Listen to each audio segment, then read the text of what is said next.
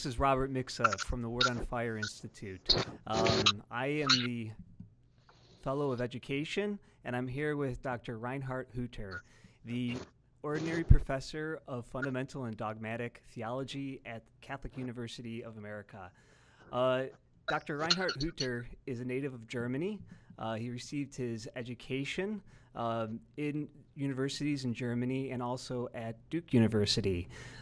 Dr. Reinhard has been at CUA for the last couple of years, but previously he was at Duke University. Dr. Reinhard is a convert to the Catholic Church, and he's also an expert in John Henry Newman's thought, and especially Thomas Aquinas. And he does a great job of bringing the two of them together. And that's why I wanted to have Dr. Huetter on today to talk about John Henry Newman, because oftentimes John Henry Newman is not oftentimes interpreted in light of Thomas Aquinas. And Thomas Aquinas is such a systematic theologian, so it's always good to kind of read a theologian in the light of Aquinas. So I'd like to welcome you, Dr. Huetter. Thank you. It's great to be here and be available for you and able to speak on your show. Yes, it's great to have you. So just to kind of start, St. John Henry Newman is such a pivotal player in the Catholic Church. John Tracy Ellis said that he's perhaps the greatest Catholic theologian since Thomas Aquinas. And so I just wanted to ask you, as a native of Germany, how did you first learn about John Henry Newman? And what was your initial impression of him? It was late. It was late. I should tell you, among German Lutherans, Newman is a theological nobody. No one reads him, no one knows him, and the few people who might hear about him will hold a certain attitude of suspicion in relationship to him because he's after all a convert. He left the Protestant cause behind. And so in my many years of studies of theology and philosophy in Germany, I actually didn't encounter him at all. It was during my first teaching assignment as a Lutheran moral theologian and systematic theologian in Chicago, where I taught at the Lutheran School of Theology at Chicago. And I was in my third, we're talking now the year 1993, 94. I was in my third or fourth year of teaching there and was working on my second major book. In German, it's called a Habilitation. It's the second doctorate. And I was working on the relationship of theology and the church. And during that time, the question of Catholicism had come up as I was working on that. And two persons whom I respected highly, two Lutherans, had converted to the Catholic faith in about 93. And one of them was John Richard Newhouse. The other one was his close friend, Robert Wilken, the patristic theologian, to whom I was closer than to Newhouse. And especially Robert Wilken's conversion worked on me, had an impact on me. We had a correspondence.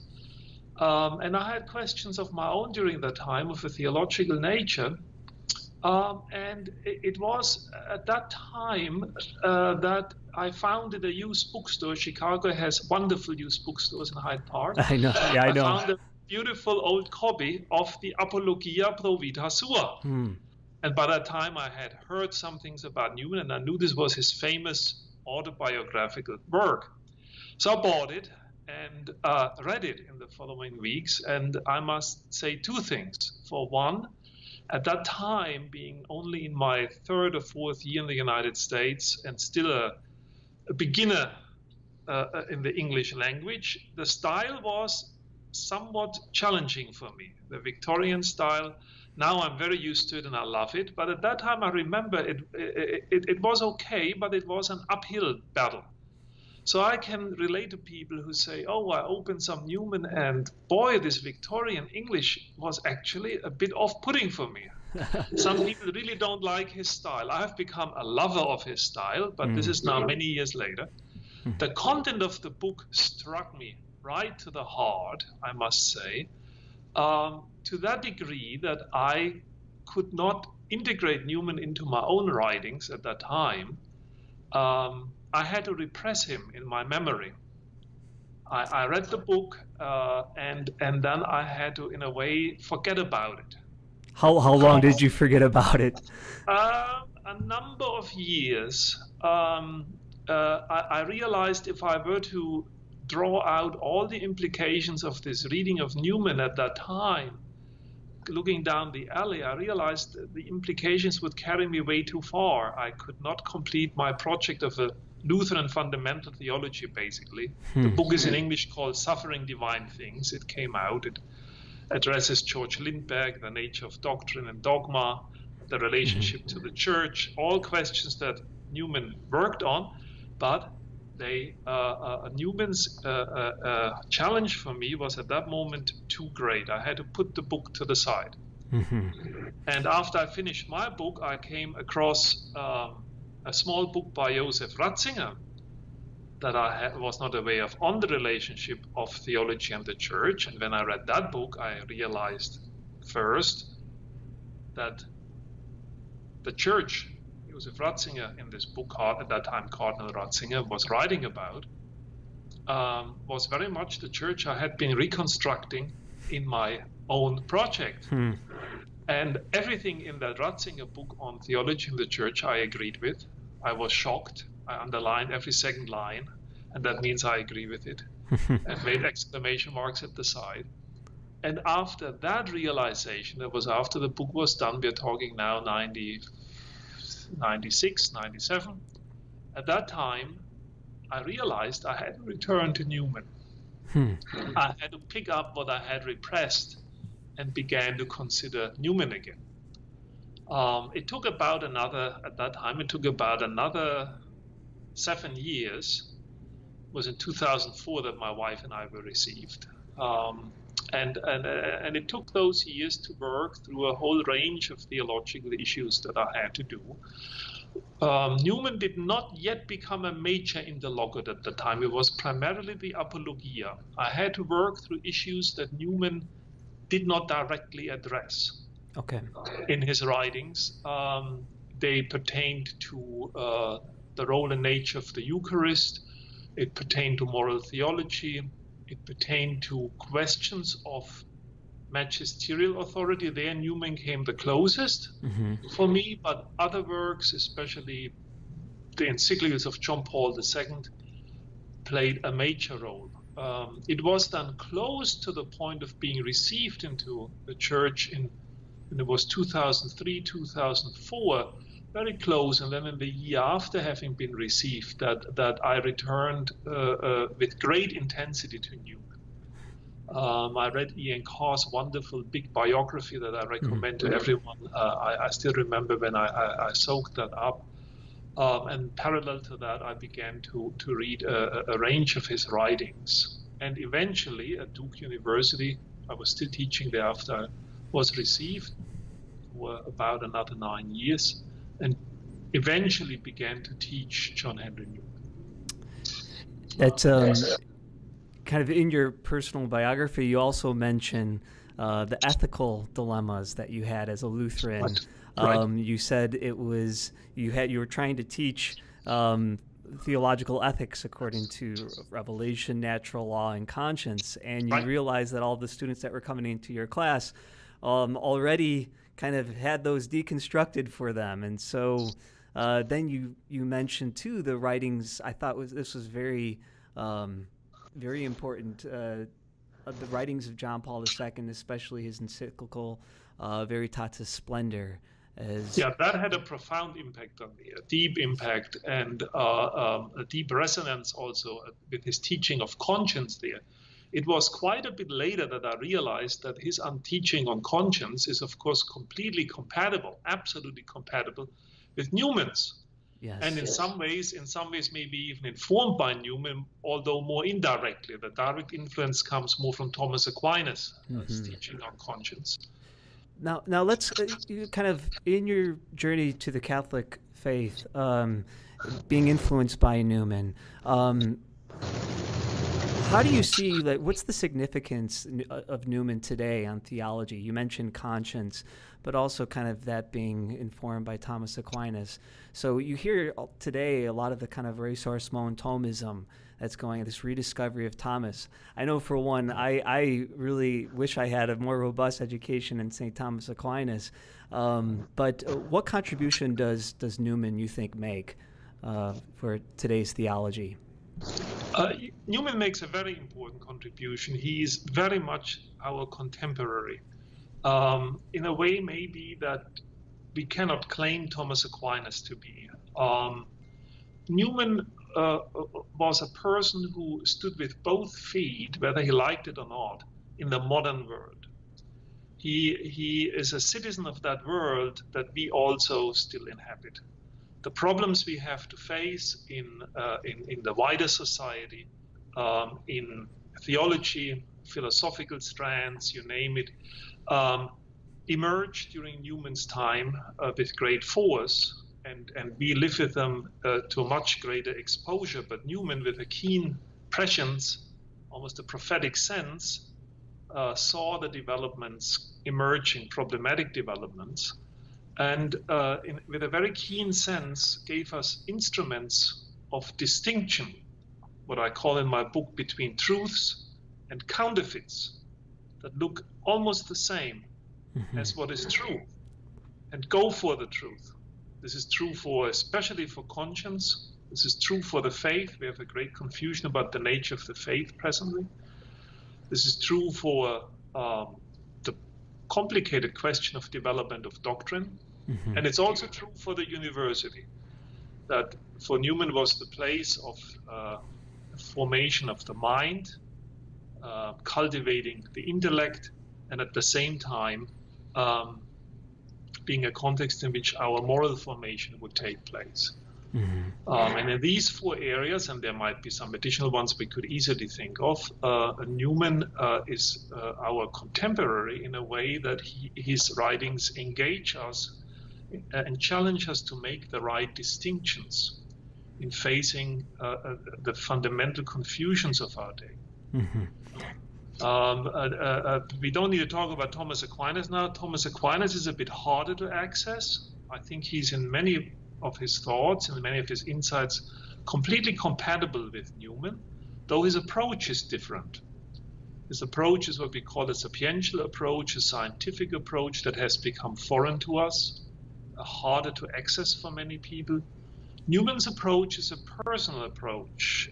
He engages his readers directly on particular points with rhetorical force, with a great subtlety of mind, but engages readers in a way that they are engaged as persons and would be able to make acts of real assent in relationship to his sermons, to his talks, to his writings. And Thomas Aquinas had overall another way of drawing his readers into an exercise of what we would say looking up together at the truths. And that is an exercise people are not that used to anymore these days. So the role of access is longer and harder, I think, in some ways to Thomas than it is to Newman. And, you know, kind of talking about the relevance of Newman for today, Bishop Barron oftentimes talks about evangelists and especially preachers mimicking Newman, especially in his use of kind of using more the Germanic words of the English language instead of the Latinate words, as to kind of provoke one to real assent. What do you think evangelists can learn from Newman, kind of along those lines? Well, Newman had the great gift of a high awareness of his audience, to whom he was speaking, where his audience was mentally, psychologically, and existentially, and what their hang-ups are, so to speak, what the obstacles are that would make it hard for them to embrace the truth of the gospel, the truth of the church, the truth of the supernatural world, the world into which God wants to draw us out of the immanent frame of materialism, for example. And that is a great gift that Newman had, and a great skill. And that is something evangelists have and can learn from Newman, to be aware of our specific audiences. Now, most of his audiences were academic, so the kind of writing style and his rhetorical subtlety and force are very much geared to a 19th century a literate audience, highly literate audience, in most of his writings. I don't recommend that to be copied by contemporary evangelists. They would not be all too successful with that. What they should copy is Newman's attitude, namely his personalist approach. That is what they should emulate. The personalist approach, addressing the person directly and being a spiritual, moral, and intellectual presence to the person, and staying in the presence of persons and having in that way a personal influence, an influence that is not just intellectual but also moral and spiritual, encompassing the whole person, addressing the whole person. Yes. The unity of sagacity and sanctity is something I think that Newman is an example of. Sagacity, wisdom, sanctity, the embodiment of a full Christian life in all of its virtues and strengths. You think about the early martyrs as kind of the best apologia is the witness of the martyrs, and the kind of... It is, though Newman we would talk about a white martyrdom. He was not martyred. And so we have here the tradition of the martyrdom of a person who follows the path of the truth and is ready to pay for it. And in Newman, in his life at various points, at considerably high personal cost in matters of reputation and in other regards. And that is part of the strength of his witness, though God did not call him to the ultimate act of martyrdom in 19th century England, though in the 16th century some of his predecessors were called to that act. Yeah, and you see kind of interpreting, especially the thought of Newman, you see this kind of happening right away in the early 19th century, the early 20th century, even going into Vatican II and up to our very own day. You have a certain modernist reading of Newman, which is very surprising given his Biglietto speech. And then you also have, I mean, I don't see this as much, but what you call an antiquarian kind of view of the development of doctrine. So, I mean, I see more people erring on the side of lining up Newman with what you call presentism. What I call present. Yes. Can you maybe flesh that out a little bit for people to understand the proper interpretation of Newman? Right. I mean, Newman was in conversation in his day with a lot of people across the spectrum, as we would call it theologically. And he was in dialogue with them. As you know, he was a great man of letters, of writing letters, to a degree that is hard for us to imagine how he managed. I think we have 40,000 letters left of him, and we must assume that that's only half of what there is. It's hard to imagine. And so there were persons in the church, liberal Catholics in England, Lord Acton, Baron von Hügel, with whom he was in correspondence and who found aspects of his work attractive. It is very easy to read Newman selectively because he would not write systematic treatises that will cover all aspects. He would engage his audience. He would speak directly. And so that is a vulnerability of his work. And so his work on the development of doctrine especially was open to a reading, is vulnerable if it's read selectively in a way and in an unbalanced way. It is vulnerable to be received into what we might call the movement, broadly speaking, of modernism. Well, there were as many modernisms as there were modernists. But Loisy received Newman in a certain way. Turrell, in a certain phase of his own thinking, received Newman. Later on, he turned against him at an even more problematic stage. There were others. This is possible because of a select reading and because Newman indeed paid attention to the inner dynamics of history, though his understanding of history was always all the way down theological, in a profoundly Augustinian sense.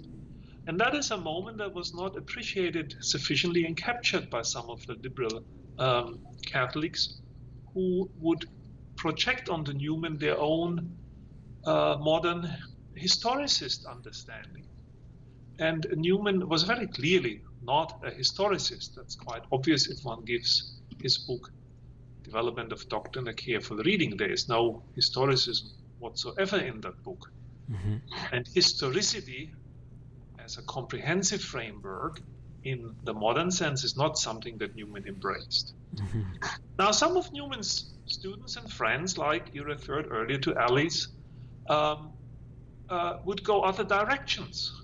Some of his students wanted to recapture a Catholic world that was integral, the unity of throne and altar, the Catholic kings, let them have back. And so there was a romantic movement among students of Newman and, of course, others in the 19th and 20th century to recapture the situation before the French Revolution. Newman was never in favor of that either.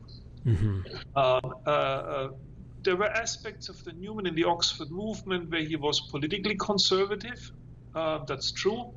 That changed later as a Catholic. He was not in the same way a political Tory conservative, I would say, anymore, who was interested in the proper arrangement of the Anglican Church in England. That was a particular phase.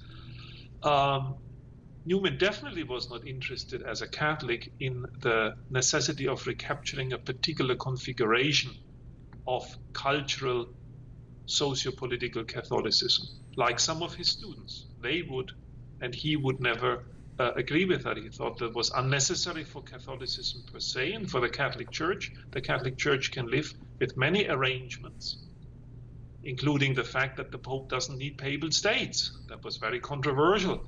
The Ultramontanists wanted to hold on to that. Newman saw no necessity. That as an intrinsic component of the papacy as a proper spiritual office, that the papal states should be needed.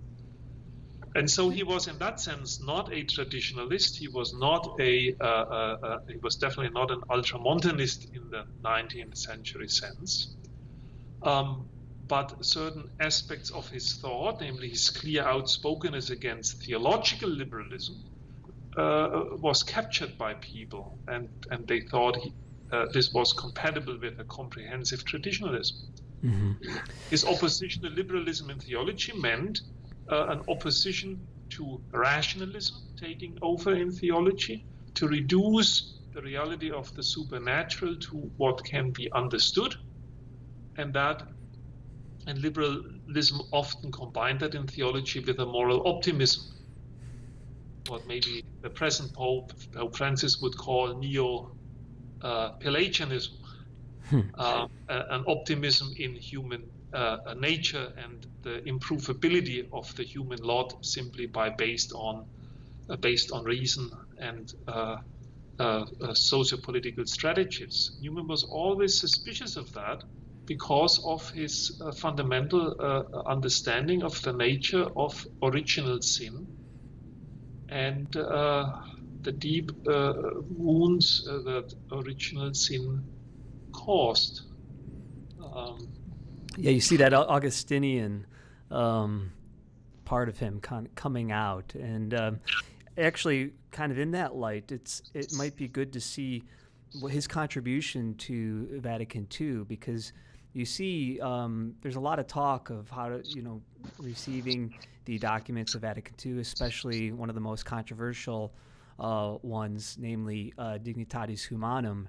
And in your book, you do a great job of kind of showing how Newman's essay in the development of Christian doctrine and his notes apply to showing how this document is not a rupture in the church's doctrine. So could you say a little bit about that, and also the development of doctrine, especially those notes? Yeah. We would have to say a few things. First of all, it is clear that Newman had an influence mediated especially by way of Yves Congar, the famous French Dominican who had a considerable influence at the council. He was on various preparatory commissions and drafting committees. And Congar himself received Newman's work on the development of doctrine in a deep and intense way. And so there were also other influences, of course, by way of Joseph Ratzinger, who had an influence on the council. Newman had a deep influence on Ratzinger. We could also identify a number of other theologians. So this is kind of the impact of Newman through those key figures, theological key figures at the council. The documents, I think you can find echoes in Dei Verbum on divine revelation in the section on the development of doctrine there. It's a brief section, but the way it's articulated, you can definitely find echoes in the influence of Newman there. In Lumen Gentium, the chapter on the laity, that's very important, who they are, and how that chapter is correlated to the people of God. And here you see key aspects of Newman's ecclesiology. And in Gaudium et Spes, the whole teaching on conscience in Gaudium et Spes is deeply influenced by Newman. And Gaudium et Spes is, of course, in a way deeply connected with Dignitatis Humanae. Dignitatis Humanae, can say, is a certain application of key principles of Gaudium et Spes. And in there you find also aspects of Newman's thought on conscience at play. And of course, Dignitatis Humanae and Gaudium et Spes are best interpreted in light of Newman's teaching on conscience. We have very much these days a counterfeit of conscience at play in the wider society and also in the Catholic Church, where private judgment, namely the self-will, my own willing, my own arbitrary or willing guided by my own desires, is declared as conscience. And that is a typical counterfeit. A label of something else is claimed for a dynamic that is actually very different from conscience. And so Newman's own teaching on conscience, conscience being the echo of the voice of God, conscience directing us back to God, to God's law, is important to understand Gaudium et Spes rightly. The dignity of conscience in Gaudium et Spes is the dignity of the root of human conscience. Not that it's my own decision, that's not the dignity in human conscience. The dignity is that it is the echo of the voice of God that is implanted in me. So that's just on that. I think I have not addressed another part of your question. But it was on Dignitatis Humanum, especially. You see some people reading it as advocating this kind of liberal freedom that's detached from the truth. But then you have that clause in there about the duty of seeking the truth, especially religious truth. So kind of reading conscience in the light of truth and freedom and truth is so needed today.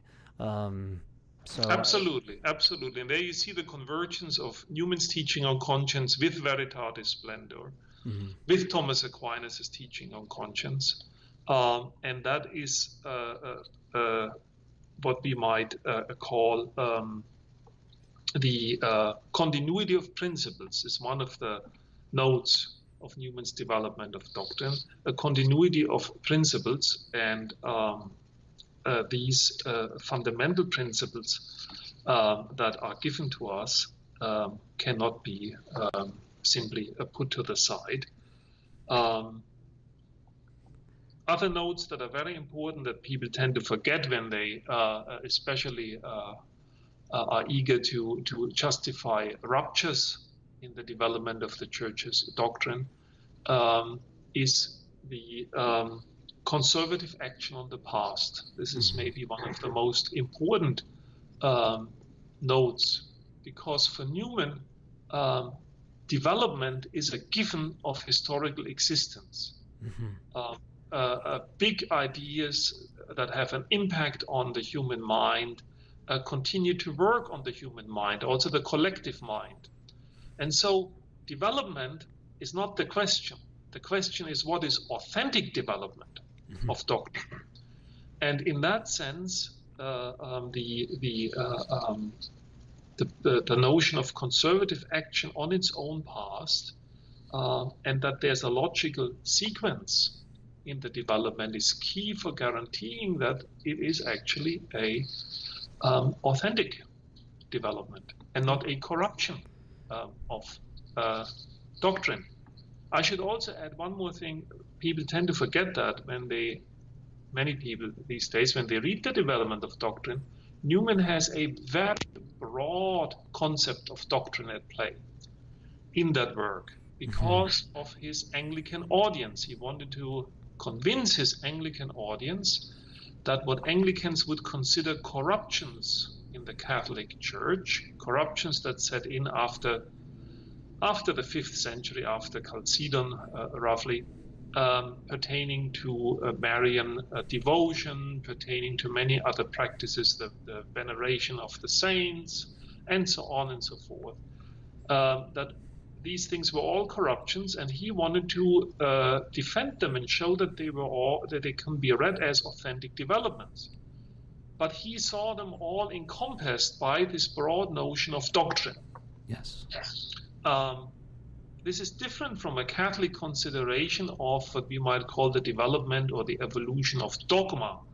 Dogma in the much more precise sense of irreversible teachings. Okay. Definitive teachings, as we say now. And Newman had them also in view, but not exclusively. Okay. A much broader argument in view in relationship to a Protestant audience, and that's important to keep in mind. So for example, I mean, sometimes there are things that Jesus says within the Gospels that seems to be clearly stated, and the church has consistently throughout the ages taught that. And so it's not like, in the name of something else, maybe the zeitgeist or the situation of the time, we can then change that teaching or allow an ambiguity that will then say, well, this is an authentic development. Newman would possibly see that as a corruption. Is that correct? That is correct. Okay. That is correct. One would have the onus or the burden of the proof that this is an authentic correction, something that contradicts the words of the gospel or a clear saying of the gospel in an opposite sense, and also contradicts the church's reception of this passage of scripture over the centuries. The burden of the proof that this is supposedly an authentic development is precisely on the people who make that claim. And they need to be able to show that, and if they cannot, there is no authentic development there. There is wishful thinking there of wanting to have something else, but no authentic development. In other words, going around and using the word development as a synonym for rupture or for revolution is again creating a counterfeit.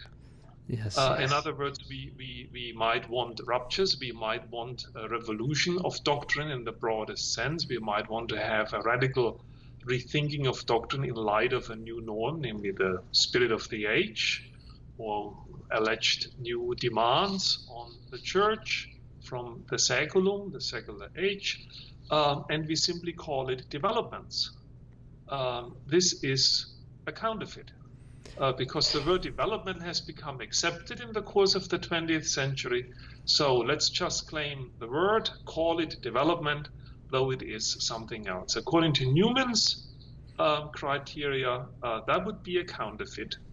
And a counterfeit stands always in danger of producing a corruption of doctrine.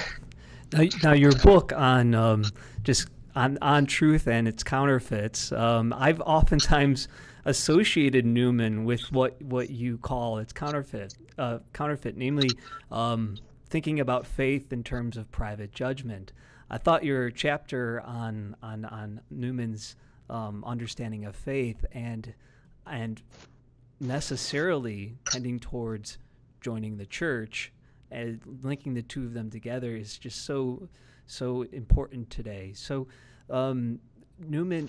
Yeah, maybe it isn't the case that Newman's thoughts on faith are the least appreciated these days. Mm-hmm. I think people who want to encounter them need to go to his discourses for mixed congregations and to his difficult late work, The Grammar of Assent. Okay. It's a demanding work, but a very important work that one should not forget. Those two works, and a reminder of the fact that the church is celebrating now the feast of St. John Henry Newman on the day of his conversion and not on the day of his death. I think this is an important judgment of the church to acknowledge that entering into full communion with the Catholic Church based on the faith, on the fullness of the Catholic faith, is indispensable and significant, even in the middle of an ecumenical age, and is not dispensed with by progress through or alleged progress in ecumenical conversations.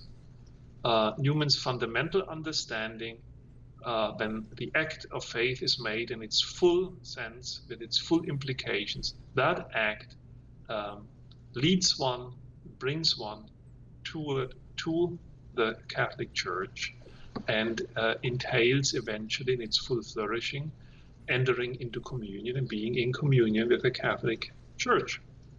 That becomes very clear in his discourse on faith and private judgment. In the mixed discourse is a very important discourse, a bit countercultural against the spirit of the age these days, provocative discourse. As many of his sermons would actually be provocative these days.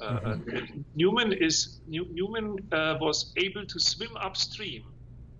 He had the strength to go upstream in many ways. Also in his thinking about the university, I should add, he's swimming upstream. I was going to ask you about that because many of our followers are actually involved in education, either at the high school level, sometimes at the college university level.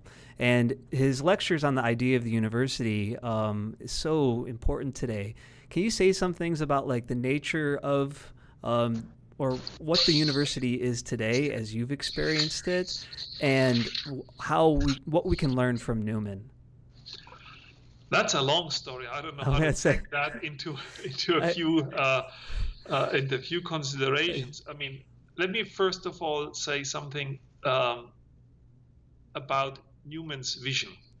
Newman wanted to recapture the integrity of education in his idea of the university. And a university, according to his mind, is a place in which the unity of truth, expansive in its universality, is being taught across a range of disciplines that are seen as interconnected and correlated.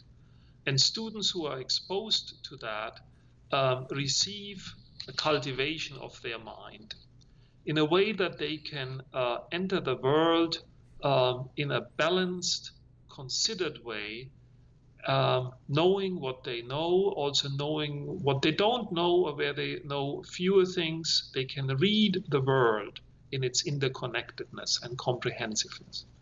At the same time, he wanted these human beings to be morally formed to become not just brains on legs, but people, as C.S. Lewis would say, with chests, persons with holy hearts, strong virtues. And Newman knew that the university, qua university, even the best kind of university, according to his own idea, cannot deliver that on its own. Mm-hmm. For that, the university needs the presence of the church in the university, not above the university, but present in the university through the professors who themselves ideally are practicing Christians in his understanding, Catholics, who the presence of campus ministers, the presence especially of tutors, persons close to the students who would tutor them spiritually and intellectually, individually or in small groups.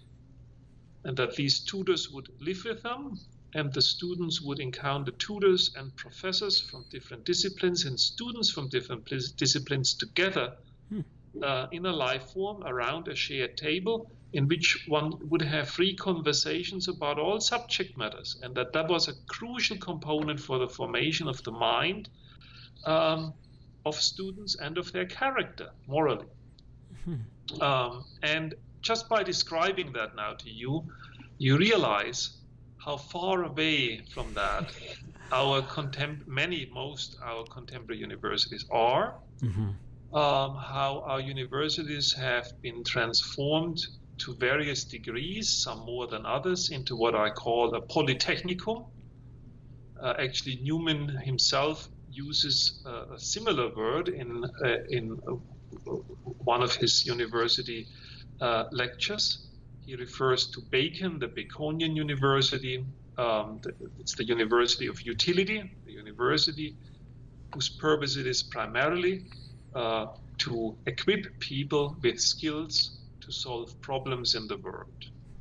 The real world, right? The so-called real world, yes. Yeah. And that means that education has become instrumentalized, also higher education has become instrumentalized.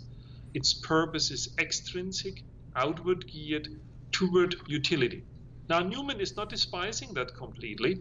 He says the Baconian University can deliver certain goods, of course, and it does.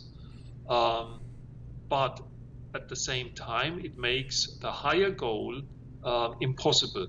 It blocks it out. The higher goal is the cultivation of the mind for its own sake. Now, according to Newman, there is a remote utility involved in that, in the cultivation of the mind.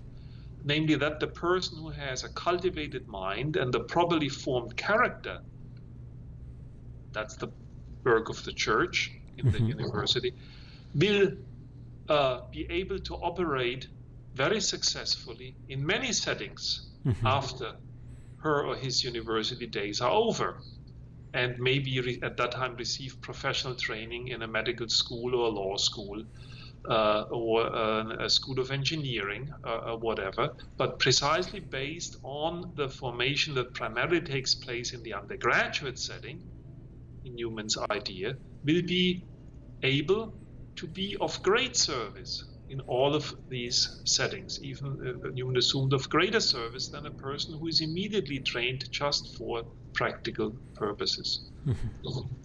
Yes, I see, having a little experience in the high schools, I see students are longing for this kind of unified curriculum that Newman presents, because it's just the inner dynamics of the mind. You're always seeking those first principles. And Newman, what is important is that Newman in the university also thought that the issue is not simply conveying knowledge, but the way we think about it, coming to own it, coming to penetrate it. So reflection on knowledge was for Newman in some ways more important than just receiving the knowledge.